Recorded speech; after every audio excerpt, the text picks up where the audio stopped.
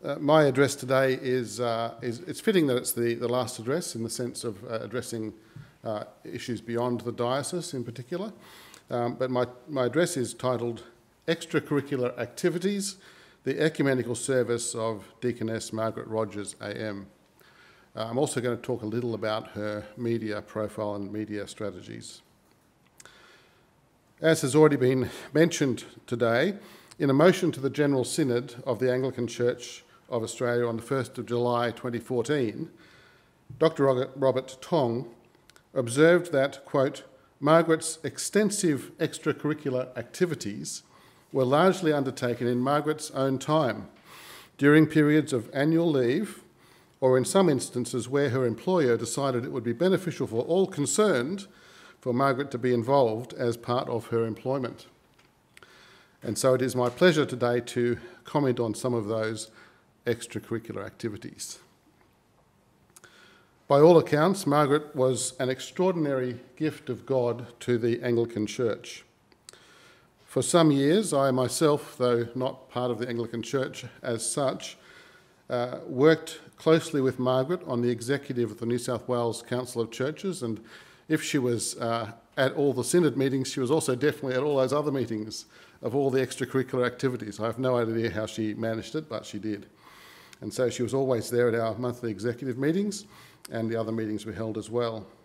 I had the pleasure of succeeding Margaret as writer and broadcaster on the Council's Sunday editorials on Sydney Radio 2, Station 2CH, and I also had the pleasure of writing the entry on Margaret's life and work in the second edition of the Australian Dictionary of Evangelical Biography. In 1994, as we've already heard, Margaret was appointed Chief Executive Officer of Anglican Media and served the Sydney Diocese, where she remained until 2003. And in this role, I think it's fair to say that she transformed the diocesan newspaper Southern Cross into a free monthly magazine. And I think we had John Sanderson here this afternoon, and I think it's true to say that she increased the circulation to about 40,000. I think I got that from you, John. And significantly strengthened the diocese's media profile. And those who've been around the diocese for a while will attest to that, I'm sure. She wrote a regular column for Southern Cross, penning articles ranging from a critique of the theology of Pope Benedict XVI to a commentary on the morality of the fashion industry, and much, much more besides. It's probably worth a fourth-year project to dig down into that and come up with some gems here at Moore College. And then, of course, as we've heard, she was from 2004 to 2007 Archbishop Peter Jensen's media officer. Margaret's scholarship, already cited by several of our speakers, reflects her passion for Anglicanism and her desire for a greater recognition of the contribution of women to the Church. Her keen intellect, her forthrightness, and her theological formation were early evident, such as when she negotiated with Archbishop Marcus Loane the terms of her institution service as Principal of Deaconess House. In a letter to Archbishop Loane on the 8th of December 1975, Margaret writes, "For some time I have been uneasy about the service presently used at the institution of deaconesses and parish sisters in the diocese." She says, "In its present form, I find the service repetitive, rambling, sentimental, and possessing no liturgical merit. When I read it, I am unable," she says, "to isolate any underlying doctrine of ministry upon which it might rest, and it seems to me to sit very uneasily within the context of the liturgy which surrounds it." So there you have Margaret in the mid-70s. And she goes on, "If you are happy with this idea," to Loane, she says, "I would like to suggest that perhaps Alan Blanche, Peter Jensen, and myself could design an alternate service and submit it to you for your approval." Archbishop Loane was apparently happy with the idea, and an alternate service was approved. These qualities and others that we've heard about already today served Margaret well in the male-oriented and ideologically charged world of the Sydney Diocese. They also served her well in the combative secular media world. The diocese proposed various plans from time to time to make better use of print, radio and television media, and more latterly electronic media such as the internet and social media. But probably, maybe arguably, the best such proposal was to employ Margaret Rodgers in her various media roles on behalf of the diocese. Veteran Sydney journalist John Sanderman viewed Margaret as, quote, the secret weapon behind Sydney Anglicans' high profile in the media during her time in office. Moreover, he says, most Australian Christians will complain about how the mass media deals with their church or Christianity itself. He says it's rare to see someone set out to deal with this problem, and even rarer to see someone succeed, not just once, but many times. Margaret Rodgers, he says, who ran media relations for the Sydney Anglicans for a decade and a half, fitted the third category perfectly. Margaret wrote numerous articles, and in later years her media advisory role for the Archbishop was the envy of other dioceses, and especially, I understand, of the Primate's office. And there are comments in the record to say, from General Synod's point of view, saying, how can that woman in Sydney get all that media coverage? Nobody knows even the name of the Primate. Well, that was Margaret's secret strategy. So what can we know about strategy and tactics? What is sometimes overlooked is the strategic role that Margaret's media commentary played in public life, especially in her role as research officer with General Synod.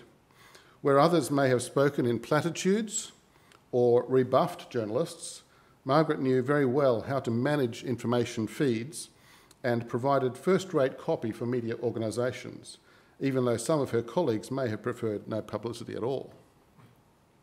For example, early in the media experience of Margaret, in 1987, the Canberra Times reported Margaret as calling on Anglican parishioners throughout Australia to admit that they had failed as a church to deal with the problem of domestic violence adequately, and the article closed with another quote by Margaret, obviously any woman who has been bashed and violated by a man would find it difficult to talk to a clergyman. Hard-hitting. Similarly, General Synod's Social Responsibilities Commission published a report in 1989 encouraging bishops to establish a uniform policy and practice regarding divorced Anglicans intending to remarry.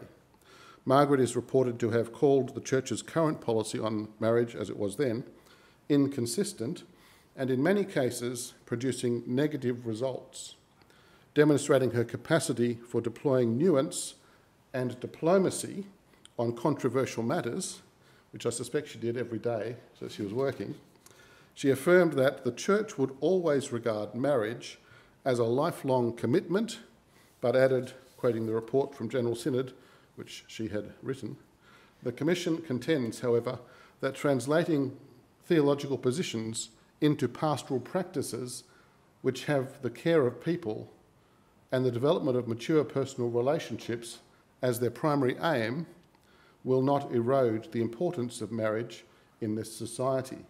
Rather, she says, it will demonstrate that the Anglican Church is more concerned about pastoral care than an apparent theological legalism. So I suspect once she got to General Synod, she had a little more freedom to speak her mind, and we see some of that evident there. Media statements also often served tactical purposes.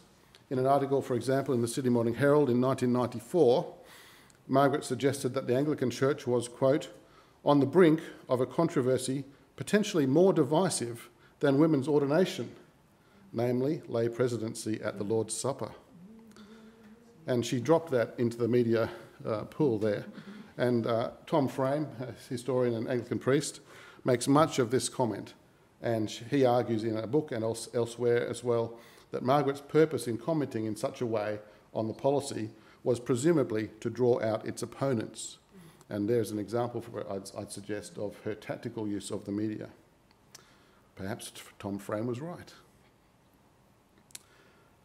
So what about a theological rationale for this kind of ministry?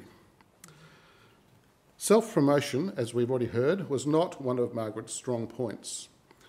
She was not a shrinking violet, but neither was she someone who wanted statues of herself placed all over the place. She preferred her achievements to speak for themselves. And this makes it difficult for us to identify a particular theological basis for her media work. Yet there are occasional clues. In 2008, for example, she wrote at length on the role of media in promoting the Christian faith. And quoting evangelical statesman John Stott, she said, "Stott's call for radical discipleship and gospel proclamation is both urgent and necessary. The preaching of the gospel of God's forgiveness and saving grace for repentant sinners through Christ Jesus is the essential message that ought to be the focus and burden of every Christian preacher to the citizens of the secularised, relativist and materialist world of today."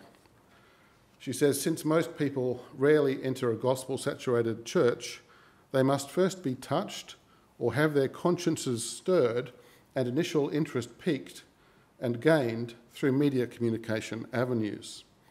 And she commends Archbishop Peter Jensen's strategic use of the media, especially his 2005 Boyer lectures in this regard, and adds, "Peter does not present as a politician or as a specialist commentator on every issue under the sun, but as a Christian theologian and preacher who is willing to bring his Bible-informed Christian mind into public discussions on the critical issues of the day." I suspect that Margaret had something to do with the ABC's engaging of Peter to give those amazing 2005 lectures, which are still there on the ABC website, in audio and in print. And of course, you can get your copy through Matthias Media. Margaret goes on and she says, "To earn its place, Christian witness should be encased with winning persuasion and flair. Christians should not attempt to force their views upon others. They should rather aim to convince their hearers with reasoned and informed debate. Media," she says, "in all its forms, provide a tremendous setting to further this aim."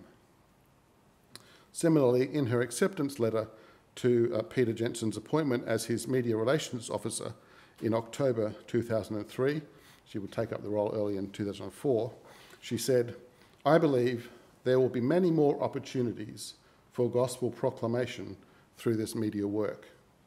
That, I think, was her primary purpose and aim. On now to her ecumenical work. And when I talked to the Sydney Diocesan Archivist about this, she said, "No one has ever asked a question about Margaret's ecumenical work." And indeed, after I'd spent 2 days there, she said, "No one's ever called for many of the files you've asked for." So I suppose that means this is all new. When Margaret Rodgers was made a member of the Order of Australia, the nation's highest civilian honour, in January 2014, shortly before her death, it was for significant service to the Anglican Church of Australia through governance and representation roles and to ecumenical affairs. What were those ecumenical affairs? And why was a lay Sydney Anglican woman at the centre of them? Well, in one sense, ecumenism came to the Sydney Synod with the establishment of an Ecumenical Affairs Committee in October 1974. Margaret was elected unopposed to this committee 4 years later, in 1978, and to standing committee the following month, and faithfully served for many years. Her predecessor at Deaconess House, Deaconess Mary Andrews, was also at the same time an active member of the EAC. So they worked together on that committee, possibly on other committees from time to time. The EAC's brief was massive. Wait for it.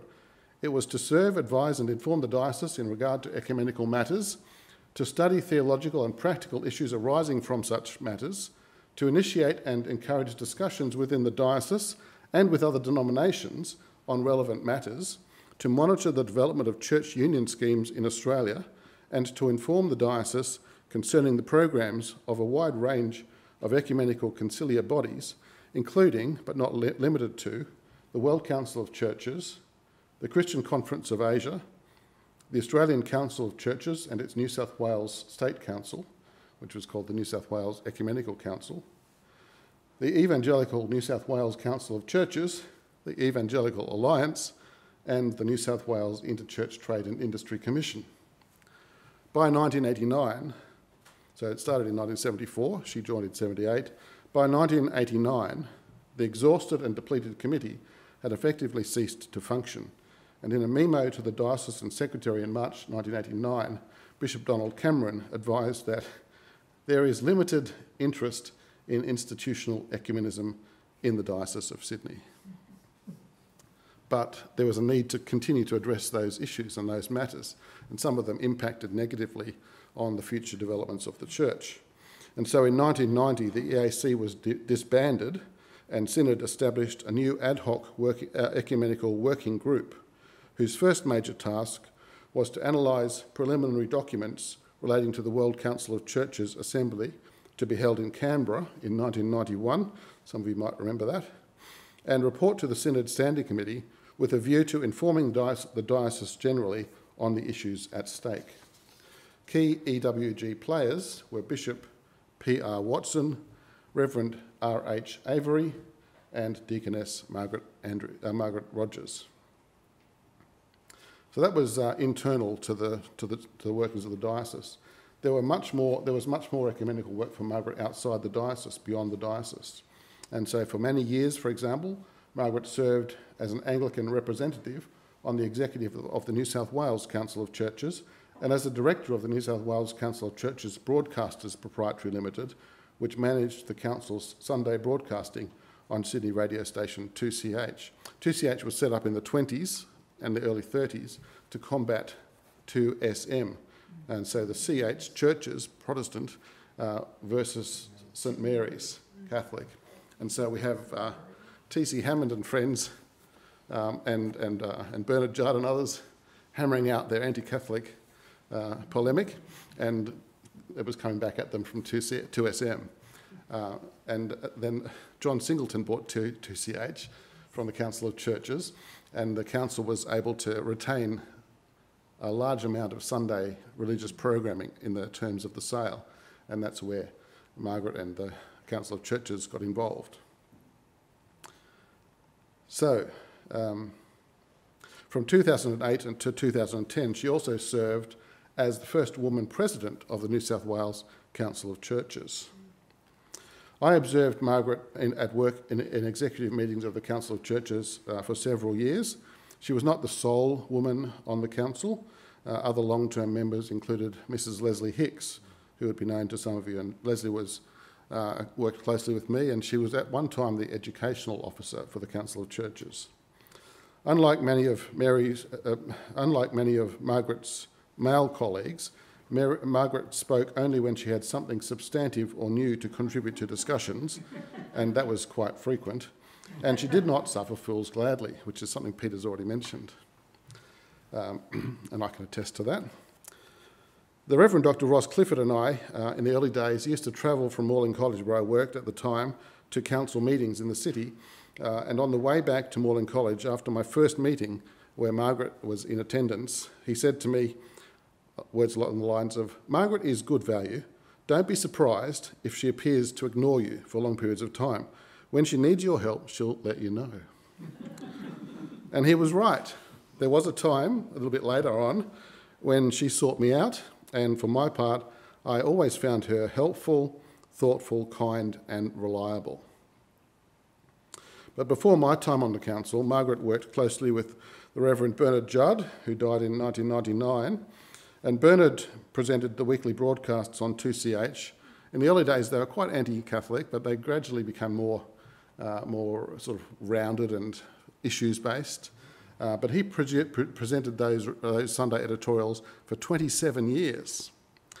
And when he retired from that role in, I think it was about 1996, it's hard to see in the record exactly when that happened, but council appointed Ross Clifford for a short time, and then he was given the evening music program, which I call the Elvis program.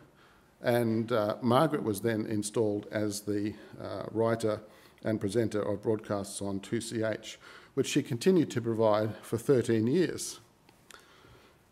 At the time, I was serving as the Public Affairs Director part-time for the Council of Churches, and I mostly was then writing reports, research reports, and lobbying state and federal politicians on issues of interest to the Council of Churches. Something similar to what Margaret was doing in the Synod notes that we've seen today already, and also in her work on General Synod, but with more of a New South Wales government focus, I suspect. In July 2009, however, Margaret announced to the board of the Council of Churches broadcasters that she intended to step down immediately from her radio work and that Rod Benson would succeed her. This came as a surprise to me. I didn't discover this for another month. And at the next monthly meeting of the Broadcasters Company, I was asked to come along. And so I sat down and I thought, oh, this is interesting. And during the meeting, she proceeded to announce that she had arranged for her departure from 2CH and that I was to be her replacement. Now, she hadn't actually talked to me about that. She assumed that I read all the minutes, I think, and knew what was going on. And I was sitting beside her as it happened, and I turned to her and I said, yeah, I'm happy to do this, but what's the brief? And she turned to me and she said, I asked that question of Bernard Judd 13 years ago, and he said Christian social commentary. And that's all she said to me. And so the next week I turned up at the station and I continued that work for 6.5 years. And then I passed on the baton to Russell Powell in January 2016. Let me tell you another story from the Council of Churches that illustrates Margaret's great attention to detail and her singular passion for promoting the gospel of Christ. In 2006, along with many other agencies, the Council of Churches in New South Wales contributed a formal statement to an independent publication calling on Australian faith communities to take principled action to combat climate change. And at a subsequent council executive meeting, after that document had been published, interest was... I lost my place.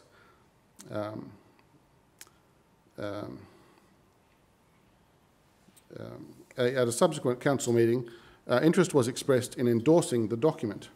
They wanted to endorse the publication. And Margaret intervened and insisted that we merely acknowledge it, but not endorse it. And when she was challenged on why we would want to acknowledge but not endorse, this is what she said. If you had all read the statements, if you had read all the statements, you would have observed that the Hindu statement refers to Lord Sri Krishna, and there is only one Lord, the Lord Jesus Christ. We cannot in good conscience endorse a statement by Lord Vishnu. And so I assume we acknowledged but didn't endorse the multi-faith statement, on which the Sydney Anglicans also contributed. A little bit about General Synod. On the national front, Margaret was a member of the Standing Committee of the General Synod from about, I think it was 81 to 2000, and served as research officer from 85 to 93. And that was based at St Andrew's House in Sydney, where she engaged with a wide range of issues in theology, policy and practice. She worked with all the commissions of General Synod, and in particular with the Doctrine Commission, the Missionary and Ecumenical Commission, the Social Responsibilities Commission, on which she spent a lot of time, and also the task force from General Synod on mission, evangelism, ministry and training. Margaret's research work with General Synod, information gathering, analysis, evaluation, synthesis, report writing, networking, representation and publicity, deserves separate attention of its own. Here I will just briefly mention a few highlights of which I am aware. In 1989, there was a large report co-authored with Michael Horsburgh and Margaret Rodgers on remarriage in the Anglican Church. In 1990, she wrote a report titled The Future Life and Direction of the Australian Council of Churches, a response from the Anglican Church of Australia, in which she observed that Anglicans strongly supported actions that would facilitate cooperation and understanding between the churches and would initiate common action on prophetic, human rights and justice issues. Indeed, she says in the report, it might almost be said that Anglicans expect the ACC to act as their ecumenical conscience. Yet in the conclusion to that report, she warned that such support of ecumenical, institutional ecumenism also obviates the need for the Anglican Church itself to initiate and engage in ecumenism apart from membership of the Australian Council of Churches. So you can see the nuance there that she was trying to drive at. In 1992, there was a book-length publication, which I saw in the display, co-edited with Maxwell Thomas, Chairman of the Doctrine Commission of General Synod, on a theology of the human person. Also in 1992, Margaret authored a report to the Bishops' Conference, which collated responses from the diocesan bishops on ecclesiastical record-keeping practices relating to baptism, admissions to communion, confirmation, trends in adult baptism and confirmation, and related issues. Margaret offered 2 pages of recommendations for reform. So she was engaged in issues all across the spectrum of social issues and social justice and social concern. In 1994, she co-authored a report on Anglican clergy marriage breakdown, drawing on findings of a survey that she had designed and sent out and then collated the results of, based on a similar survey conducted by Roger Hennessy in the United Kingdom a couple of years earlier. And finally, in relation to General Synod, in her role as research officer, Margaret was also a delegate to general meetings of the Australian Council of Churches. When the ACC, the other ACC, was restructured to create the National Council of Churches in Australia, she was appointed as a member of the NCCA executive from 1994 to 1997. Then it's already been mentioned about the Anglican Consultative Council of the World Anglican Communion. There was also participation by Margaret in meetings of the Anglican Consultative Council, and here she went all over the world travelling on behalf of Anglicans and learned a great deal about different cultures and different ways of being Anglican. She attended Anglican Consultative Council meetings in Wales, Panama, Dundee and Hong Kong, and attended the Lambeth Conference in 1998, which I'm sure would have been nice to be a fly on the wall at that event. Reports of all those meetings were circulated to the various circles in which she moved. In 1996, Archbishop Harry Goodhue wrote to Mr. Warwick Olson, Chairman of the Anglican Media Council, supporting the notion that the diocese had a role to play beyond its own borders. Goodhue argued that it is all too easy for the antipodes to be forgotten in the world church, particularly in the Anglican Communion. He said, Margaret Rodgers' presence, along with that of Robert Tong, as a delegate, will, in my judgment, help us, as Sydney Anglicans, to be seen and known on the world stage. Margaret also participated as an Anglican delegate to the Christian Conference of Asia, a kind of a regional body like the WCC, and she was elected to the CCA General Committee in June 1990, and then served from 1995 to 2000 as the Christian Conference of Asia President. As well as analysing and circulating various CCA reports, Margaret wrote detailed accounts of CCA proceedings and also her personal experiences and observations for the benefit of General Synod and the Australian Council of Churches.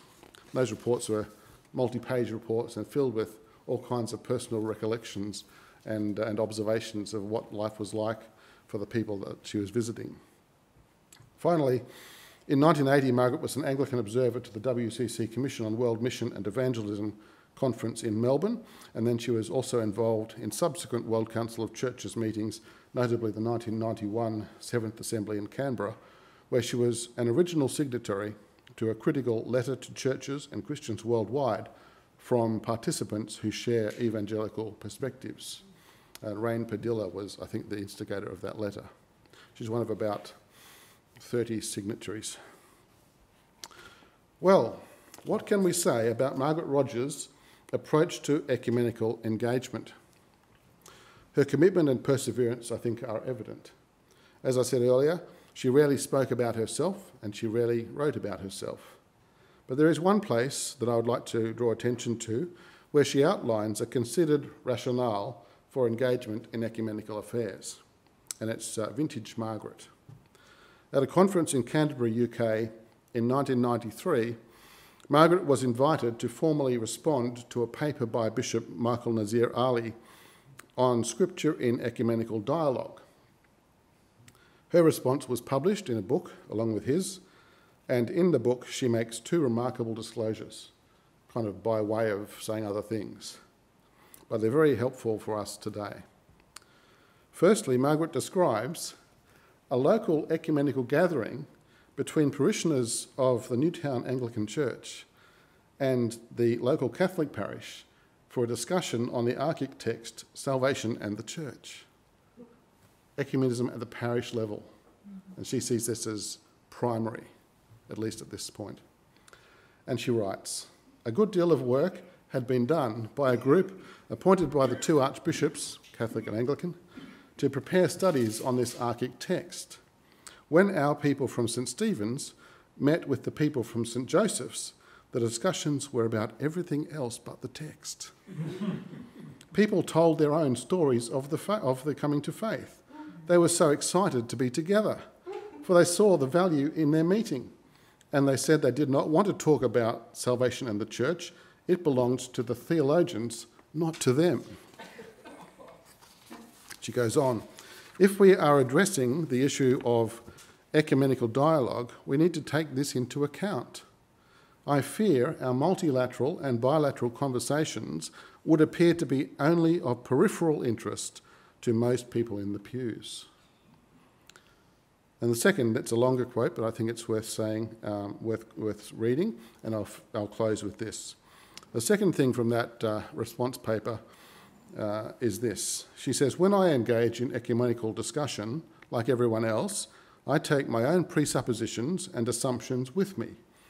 I have been formed in an evangelical Anglican context which gives priority to the Scriptures as the sole rule and standard of faith and life, and which regards the Scripture specialist as the most essential contributor to theological discussion. Our theological and social ethical work always commences with a careful review of the relevant Scripture teaching, and we move from the scriptural perspective we thereby deduce into the issue which is our focus. We move from Scripture to context, and hopefully we bring a scripturally informed mind and conscience to the issue. She says, there is a danger to this, of course. It is that one can spend so much time on an investigation into the real meaning of the text in the context of the time in which it was written, that the whole endeavour is focused on that question, and the process can descend into irrelevancy in regard to our own contemporary questions. I am always grateful, she says, for the rich diversity of people and life situations in which I meet in ecumenical circles, and I benefit greatly from the insights I am given into the reality of life of many people in our world. I hear the cry for justice, and my heart echoes it, but I still wish to move from Scripture to context. I do not regard this approach as an example of the imperialism of Western scriptural method, but rather as a model of scriptural inquiry appropriate to every culture which allows one to bring the word of the gospel to bear upon culture and context. A priority of Scripture and gospel over culture and context, including my own. There's Margaret the teacher again.